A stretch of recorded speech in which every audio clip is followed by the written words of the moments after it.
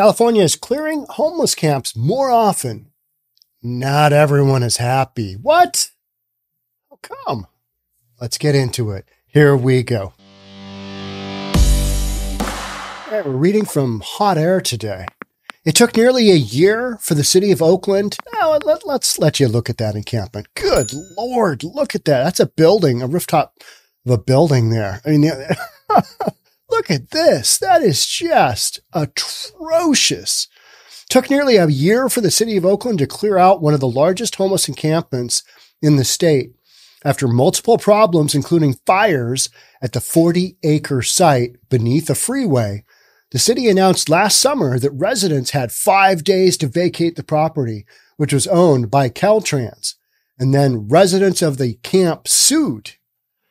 A group of encampment residents sued Caltrans, the governor, Oakland, and a number of public officials in federal court, alleging that their forced removal from the site would constitute an unconstitutional state-created danger and place them at a high degree of risk because there were not adequate shelter options for them in Oakland. That case was assigned to Judge Orrick, who expressed concerns about the short notice and lack of shelter options. Okay, yeah, that is an issue. Now, if people took housing as an option, if that was the only real issue, I wouldn't have a problem with it. These people want to keep doing their drugs, period. This is not about housing. So all the housing in the world does not matter. Now, the problem with that is since they're not going to go into shelter, they're just going to move around the corner and you've got the whack-a-mole game, right? I mean, that's literally what you've got. You know what? I didn't show you guys that last part of the article. Sorry about that. Here it is. Now you can read that you can catch up. I'm sure you can do that. That injunction was removed. He issued a temporary injunction on July 19th, 2022. So this is a summer ago. It's a year ago. That injunction was removed by August of 2022, and the city began to clear the camp. But some of the residents just moved to another site nearby. I mean, that's what they do, right? As you do.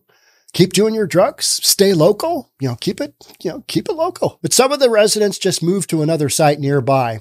This one owned by the city of Oakland. Excellent. I mean, why wouldn't our taxpayers' dollars or Oakland residents' dollars go towards the maintenance of a parcel which people are squatting on? In December, the city once again gave notice. So December of 2022, the city once again gave notice of intent to clear it. And once again, someone in the camp sued. It's not somebody in the camp. It's somebody from the ACLU. It's just like, we can't have that happen. It's some activist. It's like, these poor people, they just need more sandwiches and tents. More affordable housing, of which very few of these actually go into. Very few of them ever accept long-term housing. That's because there's rules associated with it. They can't bring, whomever in. They can't have their drug buddies over. They can't party like rock stars. And so that's why they stay in the tents. I mean, it's simple as that. Another temporary restraining order was issued and then later removed. The last part of the camp was finally cleared out in April. So this whole notion of having housing available, these people don't go into housing. They pick up camp, they leave their crap behind, and by crap, I mean their needles, human feces, urine in bottles, broken bicycles, propane tanks, tents, dirty clothes, dirty food, rotting food, rats, infestation, rat tunnels underneath the tents. I mean, it's horrific. If you've been to an encampment that's been cleaned out, you're like, okay, was the dump here? I mean, what happened? This looks like the dump. You know what I mean? Not a transfer station, an actual dump with seagulls. That's how I really quantify you're at the dump or not. If you got seagulls flying around, they're just, they're kind of gross birds anyway. Are they protected? Probably. I don't even know. Clearing the camp turned out to be a massive effort for the city.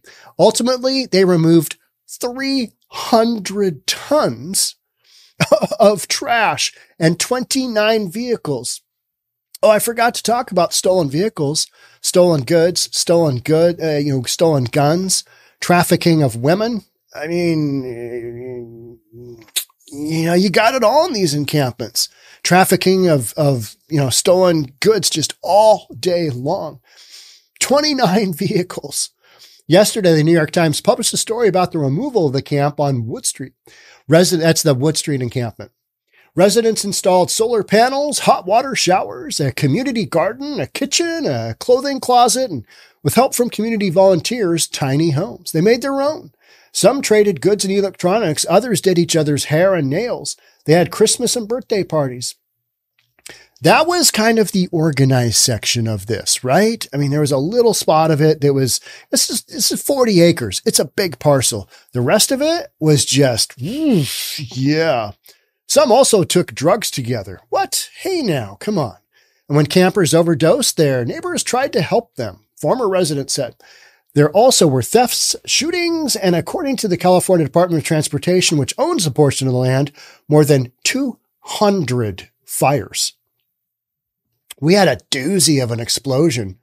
We had literally homemade bombs detonating in between the freeway and Harborview Medical Center. It's a regional trauma center. It's a drug dealer tried to murder 20 people that were smoking fentanyl in a tent. And so that's a storyline that's going on right now. Now that encampment was starting to be rebuilt, and I think the city swooped in and said, this is an emergency. We're clearing this bastard out. And so I think that happened yesterday, but I've got a video out on that for me has done very well. I think we're at, I think we're approaching 250,000 views, something like that. So that's been, it's been one of those stories. What's interesting about that one, and what I was going to say is that, hey, does this encampment have a swimming pool? Because if they don't, we had one in Seattle that, got you beat blind. It was on Myers Way encampment. They had a swimming pool in there. If you've been following this channel, you heard me talk about a swimming pool in an encampment. Okay. All right. Yeah. I mean, yeah, things do get warm, right? Man, one of the stories I was seeing this morning, was the Arizona has had, I believe now it's 32 straight days of 110 degree plus weather. Can you imagine being an illegal immigrant coming through 110 degree weather? I mean, I want to see immigration reform happen, but just the humanity of having these people and it's starting to spike back up. Having these people walking through the border. I mean, those conditions are atrocious. So we joke about a swimming pool and an encampment. Those people aren't dealing with 32 days of, extreme temperatures. Even the cacti in Phoenix are dying. I mean, you got some temperatures. Those people walking through that. I mean, what a brutal experience. Oh, I think you've got to do something down there. Nearly 100 residents of the former camp accepted some kind of help, but the Times spoke to one person who accepted help but wasn't happy about it. Okay. John Janosko recently moved into a tiny cabin in Oakland, California, after the city and the state shut down the sprawling homeless encampment where he'd resided for most of the past 8 years. Anywho, city officials considered the shed-sized unit with a bed, a folding chair, a desk, and a main fridge a vast improvement over the makeshift shelters that once sat beneath a freeway. That's not how Mr. Janosko sees it. He says he does not have keys to the free cabin. Okay, so you can't lock it up. Somebody else can. That the city is temporarily assigned to him, nor is he allowed visitors. Okay. And he had to get rid of most of his belongings. And he says he has barely slept there. What he's not saying is he can't do drugs there, or he doesn't want to. He wants to go back to the tent. He spent 8 years there. That's his home. That's where he wants to be. And it's gone. And now he's pissed. So this is the common story of what everybody says. Well, we just need to get them temporary housing. They're not going to take it. And even if they do short term, they're not going to take it long term. So that is a total misnomer that you need to have housing for all these people because they're not going to go into it. They're not going to go into it. And yet Like here in Seattle, King County Regional Housing Authority says, well, we got to offer them housing. I get that. But, you got to do a sweep too. So, take your pick. And bottom line is even if you have rules on your books, let's be honest, these folks aren't accepting housing. They're just simply not. It's not my home, said Mr. Janosko, 54, who lost his job as a chef and then his apartment almost a decade ago. My home was down the street. Okay. But what happened that you lost your job? And what happened then that you couldn't get another job as a chef? Because, people still eat. It's a decade later, people are still eating. So they need chefs out there making food. What happened there? And then he lost his apartment. What happened? I'd be curious to know, what happened? Janosko apparently wasn't just a random resident. He was an unofficial spokesperson as the earlier story points out. It's hard to show people how great this place was, said John Janosko, a spokesman for the Wood Street Commons, as residents refer to themselves. They built a whole community. It was that big. And the community they established over many years of living together. As a holiday party and art sale they had in December, residents talked about how they supported one another and how Wood Street has become a central place where health services and donations can reach unhoused people who need them. Okay, but this is totally unsanctioned and massive amounts of criminal activity happened there. That's what we're not focusing on. We are focusing on the activist storyline. Hey, they had Christmas parties. They had dance-a-thons. I'm making stuff up. But what about the women who were physically assaulted in that encampment? Because that goes on 24/7. Because there's no retribution for it. You're not going to go after anybody in these encampments, and they're not going to get caught. What about all the drugs that have been done? How many ODs did you have? How many fires were set? Just all of this ridiculousness. That's what this storyline, is kind of touching on, trying to make it seem like, well, they're mostly nice people. They have Christmas parties and whatnot. Yeah. You want to spend a night in one? Go for it. You can report back the next morning. Let me know how it goes, right? If they want to help, said Janosko about the city, why don't they just go to these encampments a year before they have to do all this? Well, they do. And they ask you to leave and you say no. And they go through the steps, getting the encampment cleared. Janosko is among the residents who accepted the offer of a spot in the new city-run community cabin site to make sure he could keep his dogs, he said. And the city spokesperson said there's plenty of capacity there still. Why is that? There's plenty of capacity, and yet you've got thousands upon thousands upon thousands of people living outside in tents. Why is that? Yeah. Because they don't want to be in city-run shelters. They don't want to be in a place where there's actual accountability and rules. If you're not detecting much gratitude from Janosko for his free place to live with his dogs, I'm not detecting it either. It's what the author is saying. On the contrary, one commenter called his attitude the most striking part of the story. What struck me in the article was the attitude of Mr. Janosko, who's complaining about a free place to live. Right? I mean, literally, that's what he's, yeah, F the cabin. I don't have keys. I can't have friends over. What he's not saying, hey, we can't do drugs. We can't sell drugs. We can't do all the stuff we could do in the encampment. I don't want to stay there. Part of the homeless problem is the attitude of the homeless themselves, who seem to think that free everything is a basic human right. If that attitude is widely shared, problems of the homeless will never be solved. Huh. Really? All right. Not only is Janosko not thankful for what he's personally being given, he doesn't seem to appreciate the massive expense his experiment in communal living has cost the city. Of course not. Could give a crap less, because these people are not working. They're not paying taxes. They're not funding anything. They are a resources suck, and a bad one at that. What it did cost to send the fire department, what did it cost to send the fire department out to deal with 200 fires? How many police calls were there? What did it cost to clean up 300 tons of trash? Yeah. How much? I know at my transfer station, it costs, I think, $128, maybe $135 for a ton. So you got 300 tons of trash. I mean, that is some disgusting stuff. You go to look at We Heart Seattle, and they will tell you how many, pounds. They've got a meter on their We Heart Seattle. You can go there and donate, and they've got a meter of how many pounds of garbage they have picked up for free for the city of Seattle. Yeah, I mean, that's an organization I can get behind, and they do a bunch of outreach, and Andrea Suarez is great. So that is somebody that I can literally get behind as far as outreach and activism, but it's activism in a way that it makes a difference, and it's, it actually does something. Hey, you cleaned that up so that next time that they crap all over it, you can go back and do it again. But if somebody doesn't do that, I mean, the area just gets worse, right? So they're continually out there doing outreach, picking up garbage, rinse, repeat. Someone is paying for all of this. What exactly do we owe to people who live off others through either kindness or theft? A reader from Denmark had an interesting take. All right.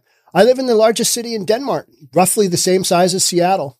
In a typical month, I see probably 20 homeless people. When I visit Seattle, I see that same number in about 2 hours. That's 2 hours? What about like the first 15 minutes? I mean, if you're in a car, you need 5 minutes. If you're walking, 15 minutes tops. 2 hours? Man, you must have been in the good part, right? You must have been in the good part. That despite the fact that the average cost of housing in Copenhagen is higher than in Seattle. I was in Copenhagen in 1986. I was on a track team. We were competing throughout Europe, and Copenhagen in Denmark, cool town. I remember, here's the one thing I remember about Copenhagen. I'm like 17, right? And we're out going to a bunch of different countries. We went into Russia, St. Petersburg, Leningrad. One thing I remember about Copenhagen is they had free condoms everywhere. And I was like, hey, that's weird. Back in Bellevue, we don't have that. Hey, this is different. Cool city, though. We were there during the summer, great weather, beautiful architecture. It was clean. I remember it being very clean. Yes, part of that is because of Denmark's generous social safety nets. The government has built effective social housing and drug treatment centers integrated pretty much seamlessly into the city so that people can get help within their communities. A single-payer health care system means that cost is not as much of a barrier to accessing these services. Housing vouchers prevent people from slipping into homelessness. So you've got way greater taxation, and you've got more of a social type deal than you do straight up capitalism. But you've also got built-in systems that the U.S. does not have. And that's why these folks are falling through the cracks, because so much of this is based on drug addiction, and then they become homeless, don't have a place to stay, and they end up in a tent doing this kind of shenanigans. So unless you incarcerate these people, and a lot of folks will say, hey, the only place you're going to get sober is, prison. It's like, okay, all right, those are not great options. Because I think a lot of people, they need treatment. But, if you're on the drugs that are out there today, you're not going to volunteer for treatment because the detox of that is so horrific. And people do not want to go down that road. So they just keep doing what they're doing. And yeah, here we are, right? Part of that is also because the Danish authorities, here we go, crack down on homeless populations, sometimes rather ruthlessly. Okay. But they don't have much in the way of homelessness, and people either go get the, mental health they need, or they get the addiction services that they need, or, they get those squared away. They've got housing to go to. Panhandling is illegal. All right. Okay. Encampments are illegal. Now, yeah, we're getting into territory where the U.S. is entering now. Portland. Outlawing encampments between 8 a.m. 8 p.m. certain areas. Encampments are illegal. All right. These laws were deliberately written in part to target Roma populations, traditionally unhoused, and are now disproportionately applied to non-Danish homeless people. A homeless person refusing government-provided housing on the basis that it's not my home would garner little to no sympathy here. That's the point they're trying to make. Who cares? If you're getting free housing, this is what you get. Beggars can't be choosers, right? So you've got that whole thing. So that is a really interesting perspective from somebody in Denmark. I don't think Janosko's attitude will garner much sympathy here either. Yeah, in the US, it doesn't. I have zero sympathy.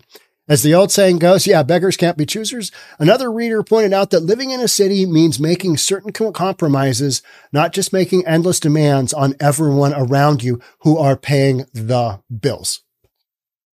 But we've created this society where these people, and they've got activists talking in their ear going, oh, you should sue. You should sue. This is violating your constitutional rights. You should sue. You should sue. For those of us living nearby, the plain fact is that these encampments are not safe. In addition to the fires and sanitation issues, there are issues with violence and spiraling addiction. I get the frustration with all the rules of society, the inequality, the unfairness, and no doubt the history of trauma. Yeah, a lot of these people have mental issues. Something tweaked them. They turn to drugs because they're trying to self-medicate. Here we are, right? But to live in close quarters to a city means making certain compromises. The rest of us do, and with all the public assistance, it's reasonable to expect that those who are struggling with housing to do the same. They make zero compromises. Zero compromises. When they get bounced out of an encampment, they just haul their crap down the street to where, they know they're going to be able to set up. I watch it happen time and time and time again. Mayor Bruce Harrell, he is doing some sweeps. I mean, it is an endless rinse and repeat, right? Because until you get these people squared away, that's what you're going to be doing. But at least he's doing that. Now, you might say, well, okay, he's doing that to the areas of town that have the highest tax base. And so then, Jonathan Cho here in Seattle is highlighting what's happening on Leary Way in Ballard. It's a major thoroughfare. I think he did a count where he counted 30-something tents within, short walking distance in a pretty packed in area. So, when you bounce people out of these encampments, they go somewhere, the whole whack-a-mole, right? What do you do with people who'd rather live in their own filth than live without drugs? What do you do with those folks is the next question. A bit of speculation here, but I would guess many of the unhoused people are not easy to mainstream for a huge range of reasons, including that they don't want to be. That is 100% correct. They don't want to be. They're not ready for treatment. They're just not. They want to keep doing what they're doing. So what does society do with someone who doesn't want to or can't manage to be sober, who can't maintain a job, who wants to live close to people who make their day-to-day more tolerable with drugs, even if it's dangerous and makes kicking bad habits hard and or kills you, right? I mean, we got a fentanyl crisis right in front of our faces, What fentanyl issue? With that podcast that I did on the exploding homeless encampment where they were smoking fentanyl, I can't tell you how many comments I've had where, I haven't heard of smoking fentanyl. I mean, it comes in pill form and it comes in powder form, but I think you must be, misunderstood there. That they're not smoking fentanyl. Really? Is that why Multnomah County was going to hand out however many thousands of dollars of tinfoil and straws to smoke it? As part of harm reduction, all harm, no reduction? Is that why? I mean, we're no longer handing out needles. We're handing out tinfoil. So it's a thing. So many people have that, fentanyl crisis is right in front of their noses. Smoking fentanyl? What do you mean? I mean, this is like within the last couple of days since I released that video, which I think was Sunday, whatever is it, 28th of July. And people are literally like, smoking fentanyl isn't a thing. Really? Huh. How about all the stories I've done of bus drivers going to the hospital because of the toxic fumes from their riders smoking fentanyl in the bus? Yeah. People don't want to face reality. Smoking fentanyl, that's not a thing. Okay. All right. There is a different problem than the family forced out onto the street due to the lack of savings or losing a job. All right. So we've identified the drug addict who doesn't want to get sober. The article is stating now, this is a different problem than the family forced onto the street due to lack of savings or losing a job.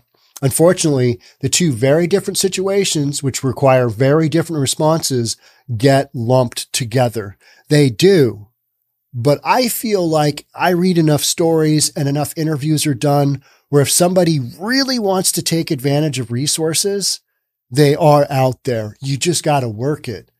But a heavily involved drug addict does not have life skills to do that. They're not in a position where they can do that, because the minute they don't have that stuff in their system, they start to Jones and they, go into the detox and they get sick. They can't function. So, families that experience homelessness, wildly different than the folks that we're talking about, that are the massive component that is what makes up the people in these homeless encampments. Plain and simple. The down on their luck, sober people. I mean, how many instances have we seen where that's been a thing? The article finishes up with Oakland was right about to shut this thing down, this camp. California cities should continue shutting down any camps that pop up and force people living in them into safer, more controlled alternatives. Okay. How are you going to do that? I agree 100%. How are you going to do that? How are you going to force people into doing something that they don't want to do? We can't incarcerate them because they, based on the laws of these cities, they're not doing anything illegal. And to get them into treatment, you can't force them there, and you can't force them into getting mental health care either. So how do you force them into more safe, controlled alternatives? That's the rub, right? People like John Janosko shouldn't be allowed to live like wild animals, even if they say that's what they want. We simply don't owe anyone the right to treat public property as their personal drug den / open sewer. 100% agreed. 100% agreed. But how do we get from that statement, we don't owe anyone the right to treat public property as their personal drug den / open sewer? How do we get that to, these folks squared away to the point where that's not a thing? How do we make that happen? That's where I am like, this ain't happening anytime soon. You've got some massive institutional stuff to work on before you get to even starting on any of this. We've allowed this to happen. And specifically, this has been allowed to happen in liberal, left-leaning cities. Let's be honest. I try and not to politicize this stuff, but that's the harsh reality. And I live in Seattle, which, as you know, is not exactly a Republican, conservative, or even a reasonable type city as far as its politics go. There are areas of Seattle where you would be shocked at, and the burbs are, a lot of this stuff is the true urban areas. That's where these people tend to congregate and tend to vote and tend to do all that stuff. And that's what we're talking about. That is where these encampments are in a city like Seattle. They're not in Bellevue, and we're just a handful of miles away. We don't have any. There are no encampments. And homeless here get swept hard. And we push them to get help. And if we don't, they get moved. Seattle, they're doing the best they can. Mayor Harrell, I believe, is doing the best he can to do what he needs to do. But until you come up with some of these solutions, I think you've just got, this is the way it is for a long time moving forward. I wish I had better, insight, and I wish I had better, outlook, but the amount of resources it's going to take to get these people the help that they need to get them off the streets, out of the encampments, man, because these people are far gone. If you haven't been to a homeless encampment, I mean, it is something else. You've always got somebody just screaming at the trees, screaming at the clouds, walking around, just, they're mentally, incapacitated from either whatever trauma they've got or the drugs they're taking. And oftentimes it's a combination.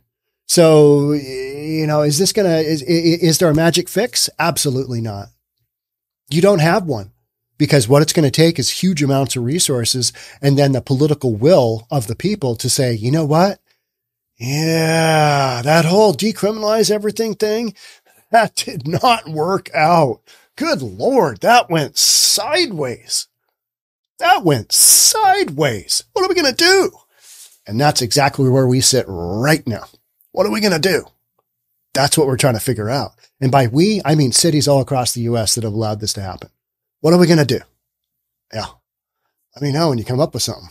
All right. Meantime, I'll be covering it here for you on News for Reasonable People. Thanks so much for being here. I'll catch up with you on the next one. Bye for now.